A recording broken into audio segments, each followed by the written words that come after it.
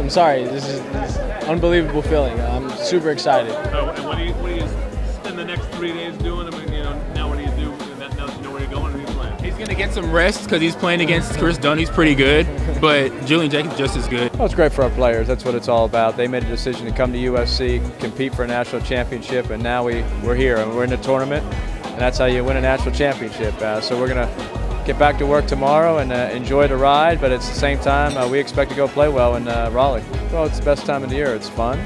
It's a little stressful. You have to do a little traveling, but they need to be ready to play, and we're going to go play loose, but play very hard and see what happens.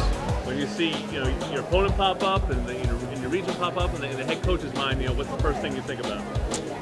Well, we're just happy to have a chance to compete, and it doesn't matter who you play, where you play. All the teams in this tournament are very good teams, deservedly so, to be in here. So Providence is a great team. They have an excellent coaching staff and some great players. So we'll prepare for them and see what we have to do to combat their All-American point guard. We're already getting locked in for Providence. It's a really good team.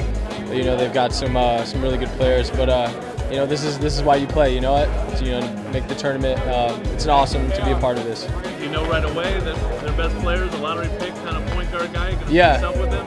Yeah, where does your head go with that? Definitely going to take the challenge. We've got some good players over here at USC too. So we just want to make some noise.